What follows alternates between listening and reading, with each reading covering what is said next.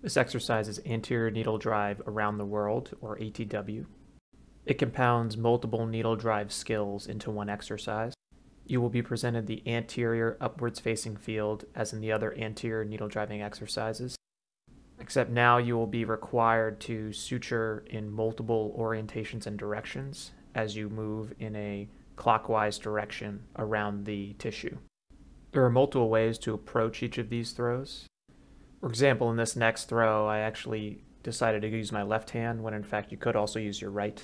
But ultimately I settled on grabbing the needle with my left hand in the pronated position, supinating my hand for needle position, and then repronating through the throw.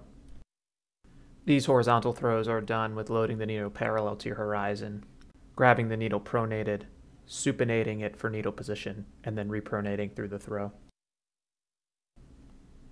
These next two throws, we employed a walk-back reload technique where the needle is pulled through with the right, re-grabbed with the left in the middle of the swedge, and then grabbed in the pronated position with the right hand again.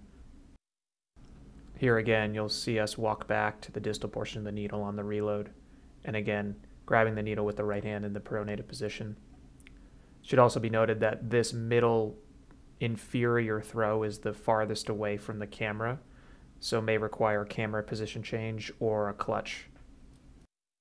As I said earlier, there's multiple ways to approach these throws. This next corner throw I found easiest to do with the left hand, as I could quickly reload and the needles seemed to be in the best position, and my hand had the best range of motion to pull it through.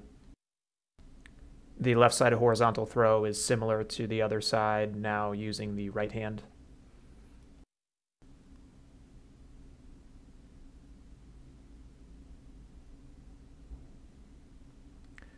The final throw we found easiest to do with the right hand.